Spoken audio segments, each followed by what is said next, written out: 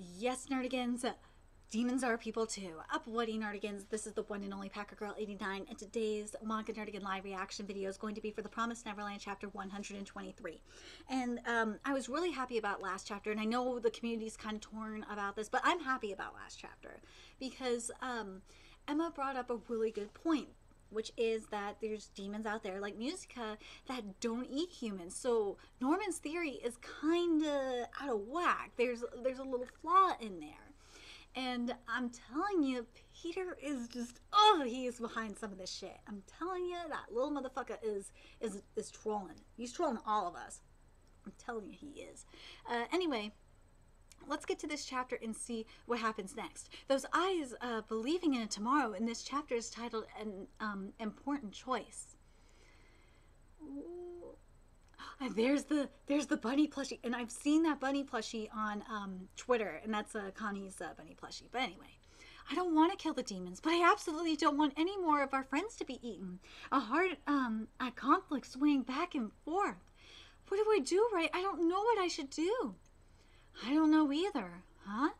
It's just like you said. The Seven Walls route isn't something that will work. Destroy the plantations, reforge the promise. Either way, the demons will perish. And even if we just forcibly escape to the human world, the risk of us being chased or starting a war is too high. Wait, war, run away. Even more people will die. Right now, humans are an absolutely essential food source for the demons and their characteristics. If you want to save all of the cow children, no matter how you cut it, Norman's method is the only choice. Nothing can be done, or rather, you have no place to argue. Norman is correct. For now, there's nothing we can do, huh? What? Huh? Wait, I don't understand. Then why did you ask about my feelings? Isn't there a solution? Nope. What kind of advice is that? Can you give any criticism? Nope. Wow, Ray, I'm actually kind of surprised about this. Well, you could have said that earlier then. Even though I was holding it in, you can't just brush aside someone's feelings that they've had buried so deep, you jerk. But soon they'll be uncovered, huh? Your real intentions are buried. Before long, they'll come out. If you want to keep them buried thoroughly, hide them and take this to the grave. You just can't give it up, right? That being said, from this point forward, there would be countless things you couldn't stand, and they will balloon and eventually explode. In your case, it'll probably happen at the most opportune time. You're always rushing in the most troublesome direction all by yourself. That's right. To everyone else, Emma is always putting herself in danger. To Norman, you're a great deal of trouble. You bother me a lot, too. If you're not convinced, then you should properly see him face to face, especially because of just how serious a decision it is this time.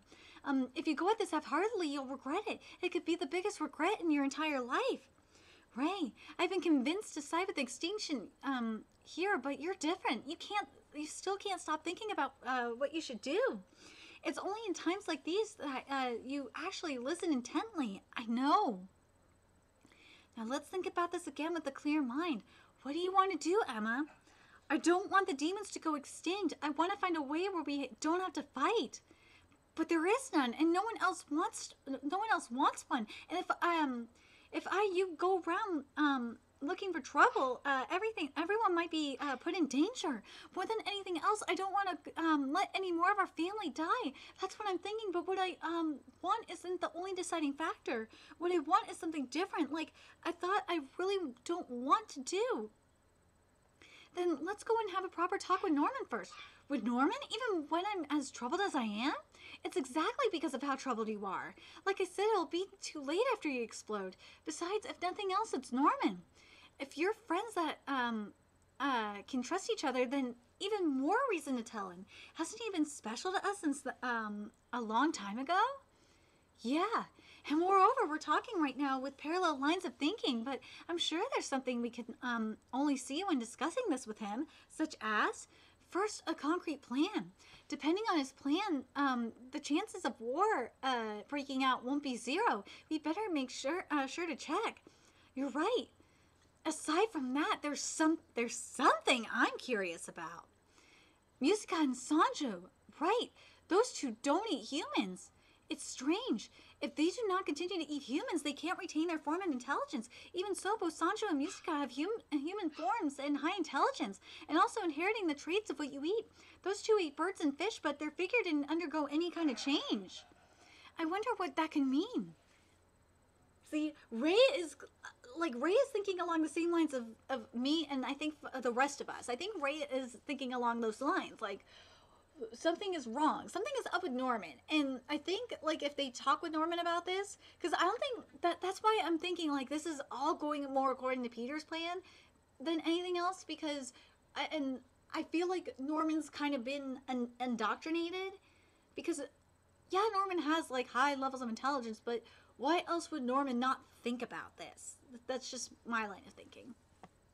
Maybe it really takes a long time after they eat until their forms change. Well, nevertheless, it's still strange that they can maintain a human form without eating humans. I know, right? Those two also could have been lying, but if not, Sancho and Musica are exceptions. They don't need to eat people to maintain their human form and intelligence. If all the demons were like Musica, there might be a way for the demons and humans to coexist. No, even if I know that's too convenient of a wish, I wonder if Norman knows about it. About how there are demons like Musica. See, Emma's like me. Emma's now thinking like me. Dunno, but if he doesn't, this could be bad, huh? See? Now Emma and Ray are on the same page as me. You see what I mean? Huh? If it's like we think, we need to let him know quick. Under that hypothesis, assuming that there are exceptions out there that can retain their form, how many demons with exceptions like that do you think there are? If there happen to be a lot, there will be those among them who want to eat humans. And if we destroy the plantations, they won't degenerate. They'll remain enemies to humans. Norman's plan will collapse from its foundation. See, this is, I mentioned this before. Conversely, if Norman already knows, we might be able to ask him about the existence of that exception. Depending on the situation, we might get a hint about how humans and demons could possibly live together. Ray, although I think it's less than a 1 in a million chance. Taking everything into account, we shouldn't let this keep festering. Right now, let's go discuss this with Norman now about Musica and Sancho and how you're troubled. Although, to be honest, I think coexistence with the demons is impossible. Those ones from the day that ganged up on you, those are demons. But we also owe a lot to Sancho and Musica. Choose whatever you want. I'll lend you my shoulder. No matter what choice you make, it'll be okay. Doing something when it's impossible is your specialty. Let's make a future we won't regret. Yeah. Thanks, Ray. I somehow feel a lot better now. That was quick. Let's talk about everything so we have nothing to regret, and then we'll decide. A choice from the heart. Knock, knock, Norm. What's going on? They're not Norman. Who are they? Nice to meet you. I'm Ray. And I'm Emma. We came from Shelter BO6-32.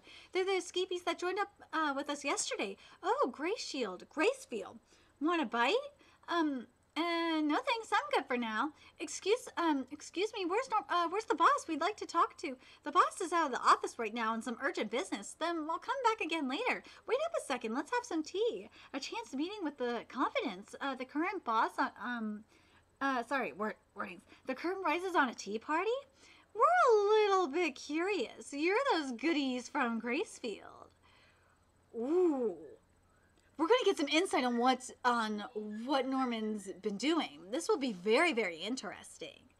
But this chapter was good, and I'm really, really glad that Caillou gave us this chapter, because it lets us know that Ray and Emma are on the same page as us.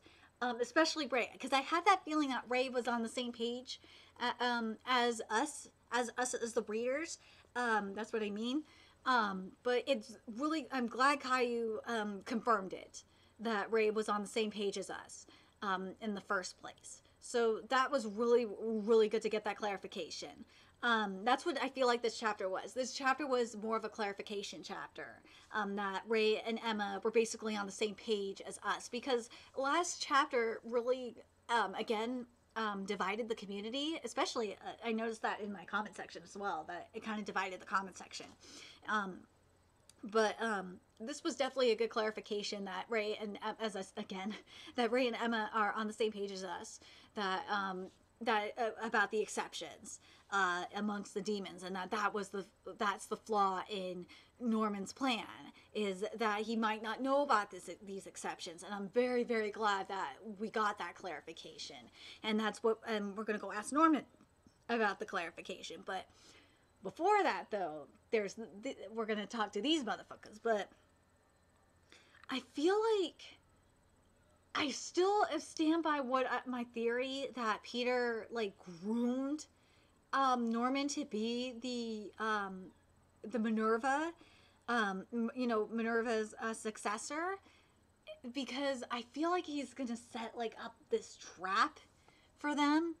I just because you have to wonder that Peter, because like I feel like that Peter doesn't know about the exception either, because again I still am standing by my theory that Norman doesn't know about it, and that Norman is indoctrinated, so to speak. And you have to wonder if Norman is meeting up with Peter, because remember, Norman was with Peter, and remember, like, I'm still basing it on the fact that remember what Bayan saw before before Bayan died. He saw that motherfucker Peter. He's like, that motherfucking asshole. So that's why I'm still sticking with that double agent theory, is because of that. So we'll have to wait and see, but I still believe that. I honestly believe it. That I feel like maybe Peter is like kind of like raising Norman to not only be Minerva's successor, but to be like the Rodri clan successor as well. Like that would be, if that's the case, that would be really interesting. Ooh, Caillou, go in that direction, please. Oh my god. If just to picture that. If Norman was not only Minerva's successor, but the Rodri clan successor. Ooh. Imagine that. Ooh, God, I would love that. Do it. Do it, Caillou. Do it. Anyway, let me know your thoughts in the comment section below, and remember to like, comment, share, and subscribe to Nerdigans Inc. if you love what I'm doing and want to help keep this channel alive so I can keep covering more Promised Neverland content. There's a few ways you could do that. You could donate to my PayPal, Patreon, GoFundMe, purchase something off my Amazon wishlist. All that's in the description box below. Also, make sure you follow me on Twitter, Twitch, Facebook, from me on PlayStation Network. All that's in the description box below as well. Until next time, Nerdigans, I will be seeing you later. Bye.